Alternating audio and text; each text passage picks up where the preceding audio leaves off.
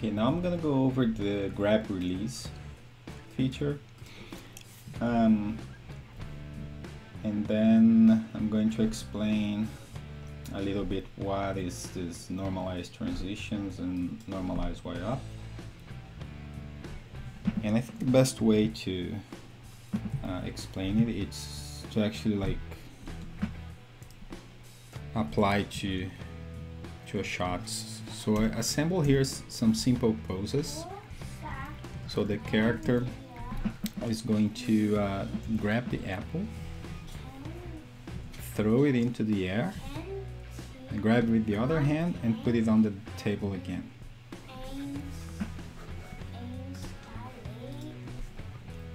So at the moment there's no constraints at all, it's just keys. So if I scroll up through the poses here, you'll see that the apple it's not constrained to anything.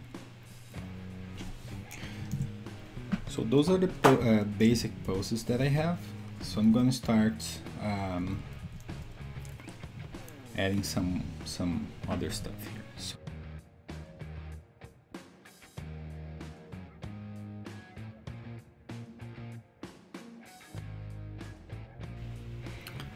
okay, so I added just another pose here because I want to give the grab a little bit more a feeling of it.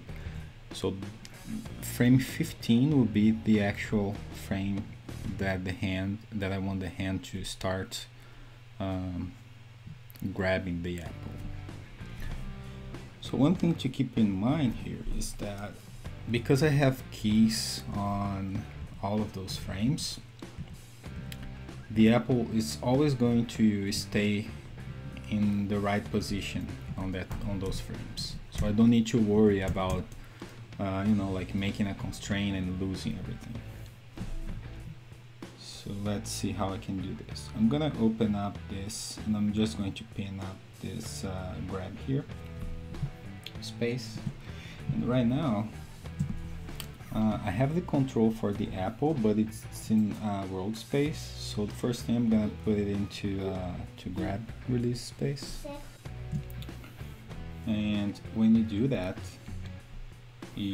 this little UI shows up, and then you can start grabbing stuff. So right now there's nothing set up, so I'm gonna select the hand control here, and I'm going to add it. Actually, I'm going to go to the first one, and I'm going to add a release first. So that's open hand here. Okay, so right now it's a release means it's not constrained to anything, so it's pretty much like world space, the same concept. So the grab frame that I want is not the 10 in this case, it will be the 15. Not that it matters much, but that's what I like. So I'm going to select the hand there, and I'm going to add as a grab. So it's adding on the frame 15 now. So what that means is that if I move the hand now, the apple will go along with it, but if I go to this frame, it doesn't. So it does all of that blending, constraint work under the hood. And if I skip through my keys here, the apple is still there. It's not gonna move anywhere. But take a look at this. Here is still constrained to the hand. So at some point I'll have to release it, but I'm not gonna do it right now. I'm just gonna use it to help me building more poses. So you can see now that from this frame to this one, the apple is fully like following the hand as it should now. So I'm gonna keep like that, and I'm going to make a just like a very rough anticipation here. I'm not gonna be very precious about it.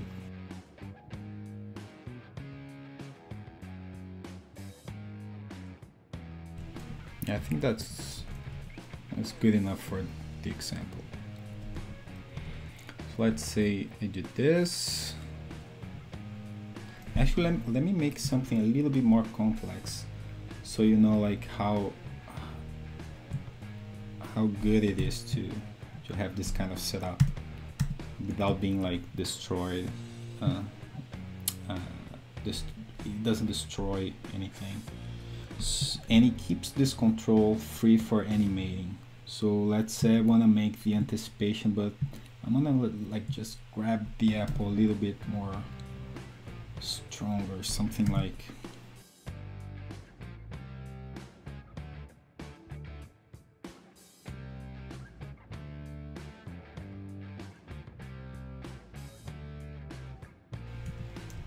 okay, that's good for the example.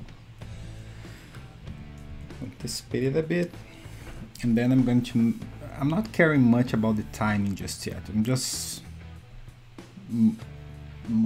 putting some poses here. So, and then I'm going to make another one here.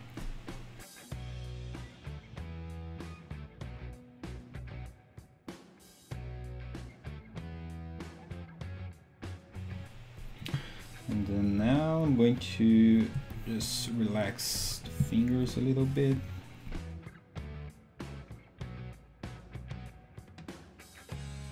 So I'm going to move this apple a little bit there, and let's say this apple is just rolling a little bit.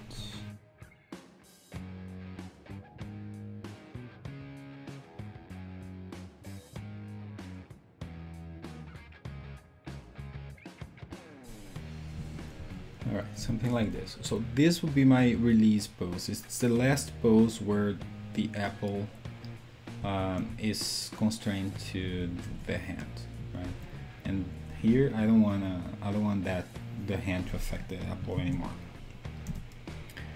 So I'm going to just add, go to that frame and add a release. And again, if I flip through my poses, they're still there. The tweening on that part is constrained to the hand, and this it's up in the air, right? It's released.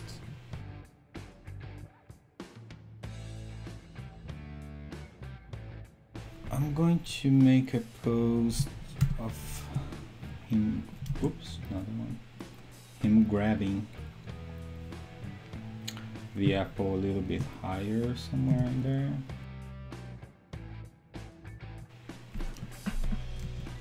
What do I have now? Okay, so goes up, grabs it, and then cushions into that pose, and then he's gonna put it back. So again, like if I flip through it, you see like the tweening is completely broken there because the apple is not following the hand yet. So what I'm going to do is I'm going to add another grab here. Now with that hand. I don't know if you saw me doing it. I just pressed that button here. And you can also like, let me just delete this. And I'm going to do that with this button instead. So the way that you do it with that button, you need to have the control selected first. I mean, it doesn't need to be first, it could be somewhere in the selection. But you need to select both of them. And then you can hit, what is it, shift, and then click here. It's going to do the same thing. And now you can see that the interpolation is correct. And again, like the rest is still good. Doing what needs to be done. Cushions in here, and then here there's something like with the apple that's I need to going to take care of it, because he catches in a position where it feels a little bit weird to put in there. So what I'm going to do actually is I think I'm going to change that pose, and then I don't need to be too worried about that. So I'm going to just move the apple in the position that I already have in this frame here. So I'm using blend to neighbors to do that. So here the interpolation, the apple is not gonna be rolling over, and then I need to change it here as well. So it's going to just catch in a better position for this to happen.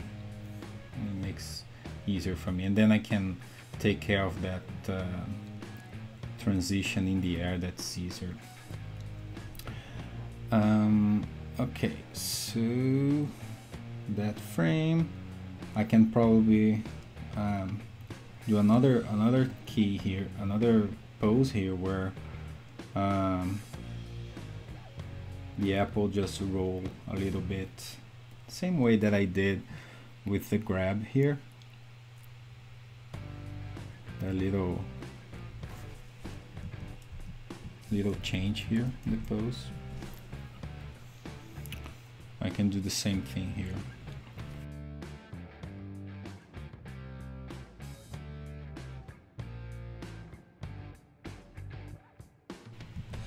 Okay, so I have this pose and this one, and I'm going to want the release to happen, I think on the frame 50 will be better, because I don't want the apple to be running around after this one. I want the apple to be on its own. So I'm going to control and click here to add another release. And from this frame onwards, it's not following this hand anymore.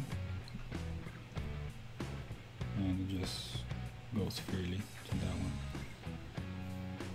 And of course I need to adjust that pose because I changed it. So I'm going to just move that there. Now that I have everything set up, let's just adjust that release part here a little bit. So I need to move this. I'm gonna move this a little bit to the further down there, and the easiest way, if you use the nudging tools here, it's going to push the grab and release frames as well. So let me add maybe add some frames in here, add some frames here. This one I can just move it away. Okay. So the way that I would do it, first let me show you something here. If I look at the axis, it's in a diagonal, meaning if I change the Y here, it's not going up and down, it's going in the diagonal, so we don't want that. And the reason that it's in there, because you need to it inherits all the grabs and releases since the beginning, and that's the main problem with working with regular blend constraints, that you can't edit that. It's just going to start from whatever frame you started. So this frame here, the apple is pointing up as it should, but then the hand turns it all around and then inherits that rotation there. So what you can do here with this, if you had just one release in this shot, you wouldn't need to worry about it, but because Animbot will do that automatically. But since I have two, one section here and another one here, I need to specify that I want this one to be the reference, the up reference. So what I'm going to do is I'm going to use this normalize Y up at the frame that I want. And now what happens, let me just refresh this frame. So now what happens is the axis was reoriented the way that I want. So you see that the first release now is the one that is in an angle diagonal. Okay, so now that I have this figured out, let me I can just adjust this as I want. So probably will do something more or less like this. Just very roughly, just nothing too special about it. I'm going to make this linear. No, I don't want this one. Just really quickly here. Same with the rotations. I don't want any easy in or out while it's up in the air. There it is.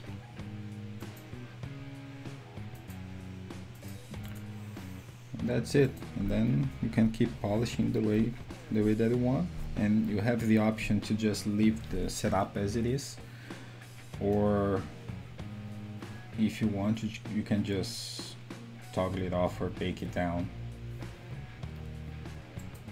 And the last thing that I want to show is the normalized transitions. What is this? So when you have something that is constrained in several frames like this, when you, in between those transitions here, so let's say this frame here where starts from a release to the grab of that hand, let's say I move this hand to another position. Let's say instead of grabbing the apple from here, it's gonna grab from there. And if I move exactly that frame, you see like a pop going on here, because the apple is still, the constraint is still, you know, happening in the same spot as it was before. So it doesn't account for the change. So that's when this comes in handy, because that's going to recalculate this automatically without losing the poses. So just you don't need to be afraid of applying this, because you can use this as much as you want, as you need. And that's it. Easy peasy.